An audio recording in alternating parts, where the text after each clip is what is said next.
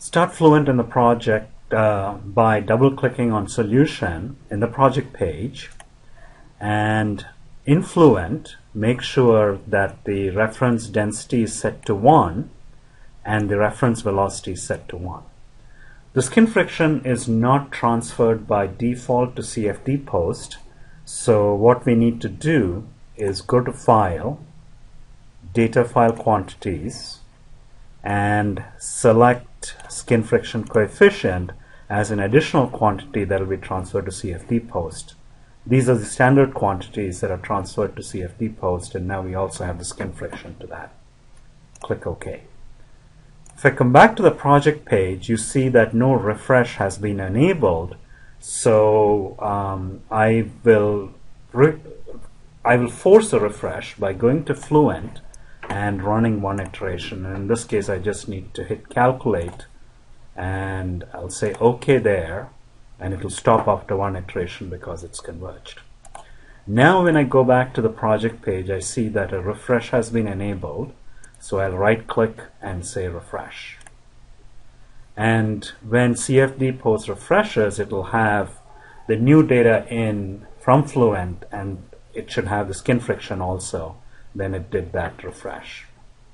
So start CFD post if you don't already have it by double clicking on results, and in CFD post we have already created the pipe wall, so we'll plot the skin friction along the pipe wall. I will say chart. I'll call this chart CF, and under data series, the location will be pipe wall. Under x-axis, the horizontal axis, it's the axial distance, which is x, and along the vertical axis, we want to plot the skin friction, and you should see that appearing now.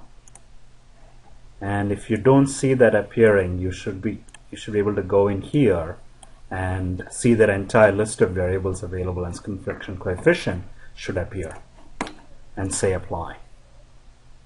And you can see that in the fully developed region, it's a little bit below 0.16, and as we refine the mesh, we would hope that, you know, in the fully developed region this would move to 0.16. To get a smoother plot, you can increase the number of samples along the location, in this case pipe wall. So if you go to pipe wall and double click on it, and you see your, editing pipe wall, and you can increase the number of samples to 100 like I've done. The default is 10. And if you click apply, then your chart is updated with the increased number of samples.